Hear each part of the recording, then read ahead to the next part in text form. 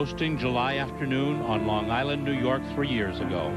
The 76-pound Chinese national vault champion was practicing for these Goodwill Games when she fell head first and never got up again.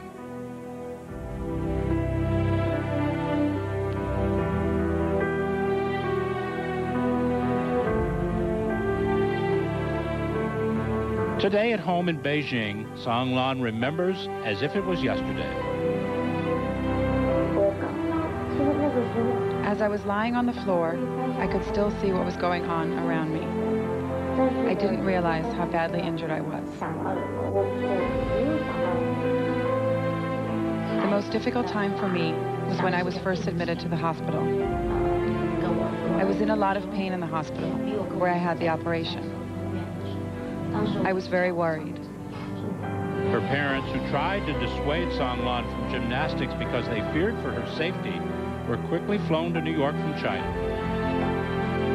My mother was very worried about me at first. She found it hard to accept my injury. From a distance, I heard my mother beg the doctor to please cure my daughter. She almost went down on her knees. In the end, my mother accepted the situation. After months of rehabilitation in New York's Mount Sinai Hospital, she regained some movement in her upper body. Enough, in fact, to push the button that would lower the ball in Times Square to ring in 1999. She soon returned to China with her parents to begin the rest of her life. Her great dreams of Olympic gold gone, replaced with simply the dream of walking again. In the last 3 years, I've continued to train, and I've never given up. I've been living quite well. I feel my body is recovering, but some things have not improved.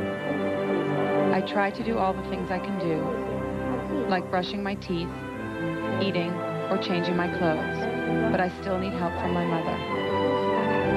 I'd like my mother to give me some protection.